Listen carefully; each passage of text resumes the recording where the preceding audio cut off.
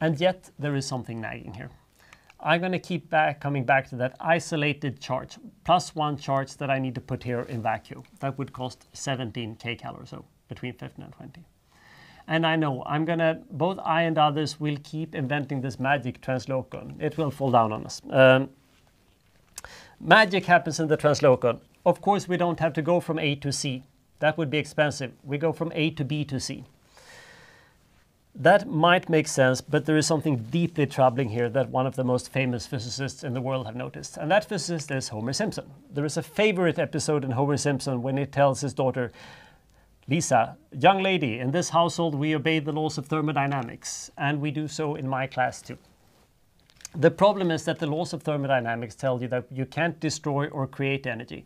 So that when you go from A to C, the only thing that can matter for the thermodynamics equilibrium is what the relative energies are. It does not matter whether you take the left or the right stair to get there.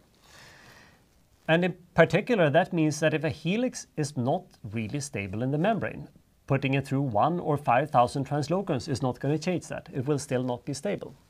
That potentially leads to some interesting questions and maybe some very deep results. So most proteins will be quite happy in the membrane. But assuming that I have that arginine helix, why doesn't this slide just a little bit out? Well, in theory, maybe it could. But what would happen here is that I would now expose the end of the helix where we have unpaired hydrogen bonds to the interior of the membrane. That's going to be costly. I could do the same thing for polyleucine or something. There, the driving force would likely not be particularly strong to pull it out, but I would have the same problem here. I can't really pull something out because it's anchored in the head group regions. And if you have a tryptophan or something, this effect is even stronger.